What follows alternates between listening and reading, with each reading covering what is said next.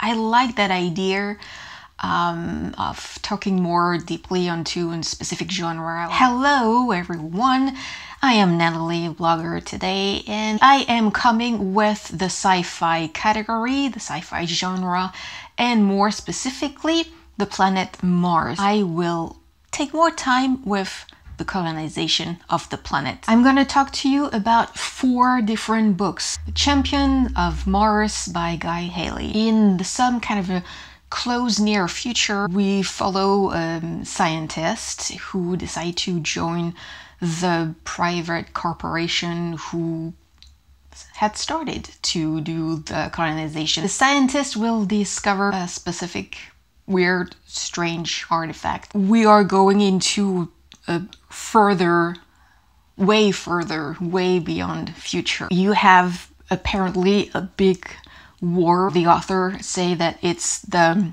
near second death of the planet. You have men fighting along or against some spirits. You never really had any explanation of what is the spirit. It's always going back and forth. It's like you're never gonna understand, you're never gonna catch anything because it's 2 small pieces of not even information. It's like a picture is taken and then you go and then it's like I can't put my grip on anything. It is extremely confusing. You have no idea what kind of world it is. How is it working? The actions of everyone on the planet has consequences for the future and what's going to happen. I guess that's some people like the style of the writing for the story. I was ready to give up on the reading because I hated that so much. I want to be honest at doing my reviews and say what I think, but I don't like saying something that harsh. Next book, Red Hope from John Dries, and this is the first one in a duology. I would like to tell you that I liked it better than the previous one, but I really cannot. Well, let's just think that the story happened nowadays. One of the rover on the surface of Mars, the Discovery, made a discovery.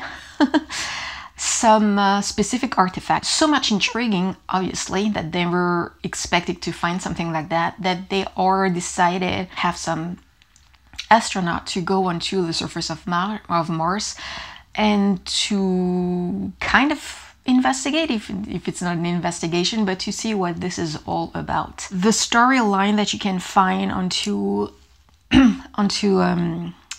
Amazon website or probably onto Goodreads as well doesn't match at all the story that you're actually gonna read. If it wasn't for the price of the money of the Kindle, I would have tossed it violently against the wall because what happened was making me beyond angry. It seems that nobody wanted to go for that mission because they were suddenly scared of dying because Mars is far away. I'm having an extremely hard time believing that astronaut, cosmonaut, whatever the name will be throughout the world, that they are only interested at going into space onto the International Space Station, at repairing stuff onto satellite, but that's it. I'm sorry, it might not be everyone, but like no one, no way. The retired astronaut, he is so mean,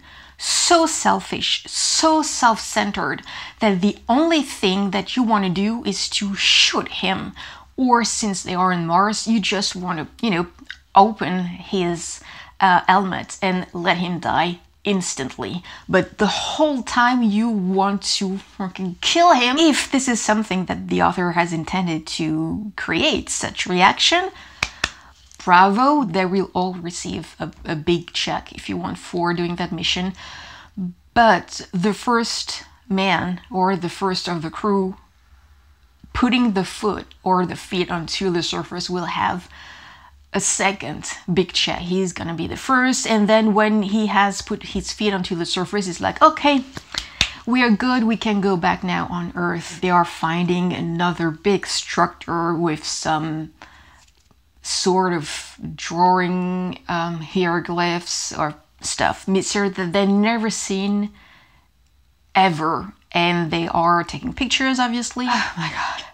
The fact that in few hours, every scientist on Earth, they were capable of describing, of understanding the meaning of this ancient language that they've never seen before, knowing that still nowadays we still have some ancient language that nobody has been able to translate and to understand. It's beyond my knowledge. It is nonsense after nonsense about things that in real life it's never going to happen. I'm sorry, it's not even lacking of imagination. It's not like, why not? It's like, no, I'm sorry, it's never going to happen. They are creating some kind of a bubble, if you want, onto the surface of Mars from the spaceship, kind of sanitized the surface on Mars. They can walk onto the surface with bare feet. Ooh, it is really not. It is not. That retired astronaut is keep doing worse, like it's him and no one else, and consequences to everyone else. Suddenly, the knowledge, what they have found on Mars, it's gonna save humanity on Earth against cancer. Where does that even come from? Anyway, it's just, and that one barely is still alive. It's just, no. First, it's because it's not even possible, and then no, he's still alive and he's come back. Oh boy. Third and fourth book from Mars and the Colonization will be the best reading for me. The Colony series, if you want, by Gerald M. Kelly, and this is an indie author, so I only read on the 4 different installments, the 2 first. The first installment, it's a 5-star. It is happening maybe in less than a week, the story, or maybe in 2 days. So it is super fast paced. So that's why it's not that's why, but I mean, it is a huge factor into the 5 stars, because it's really like boom, boom, boom, boom, boom. Things happen. 3 years prior to that story, NASA on Earth, they sent team or crew or group, I think it's more a group because it's 50 persons, of people onto Mars to start a colony. But after a huge sandstorm, they lost every communication. Ever since, there is no answer. So finally, they are able to find a team.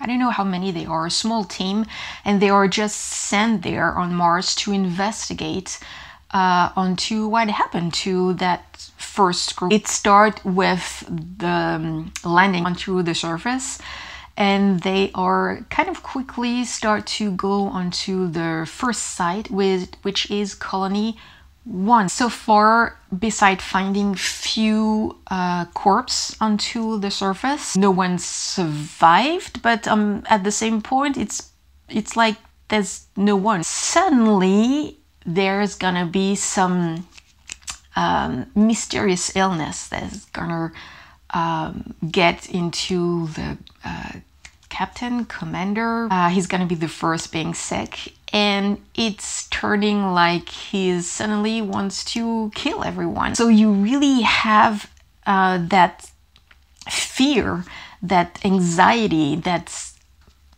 thrill. Oh my God, they are all going to die. They're gonna catch that illness, and it's ooh. So we are following specifically one, the scientist, no, a doctor. I think you said Jan Malbec, so a woman, to learn what is the illness, where is it coming from. Because I mean that everyone from their first group 3 years ago, they died from it, but it is mysterious. But most of all, how are they gonna survive from the commander?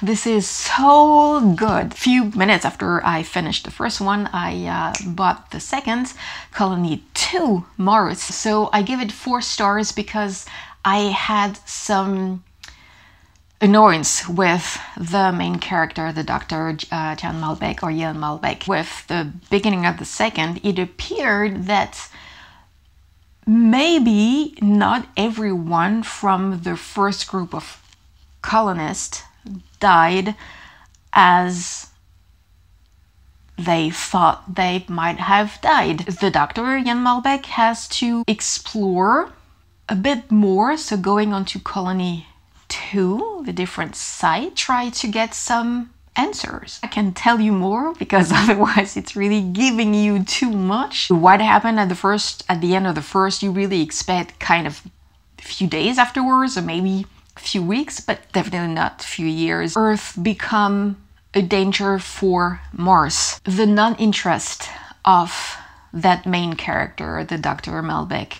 And when I say non-interest, it's like she's decided to leave as a cave woman and she has no interest to do anything for her survival, or maybe someone else, I'm not gonna say it. Every time that in the second installment there's gonna be a situation where she has to act, she has to jump into the situation. She is not. She's lazy. She doesn't want to do this. She doesn't want to go there. The part of the cave woman aspect is like she doesn't care. But when she is inside a specific action or a specific scene where she has to react, she is fully acting. It's like a superhero, John McClane if you want.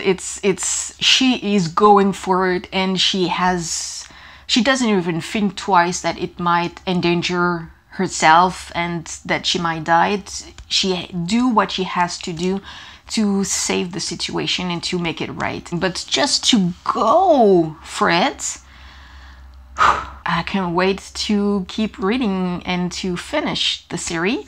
But this is something that I strongly advise you to read, because what happened in the second one, I'm sure many of you will enjoy this. So this is everything that I can tell you for the sci-fi genre, and specifically the planet Mars, and more specifically again onto colonizing the planet. I hope that those few books have give you some interest and open a world of curiosity at checking, reading, giving them a chance. And let me know if you do, what you thought.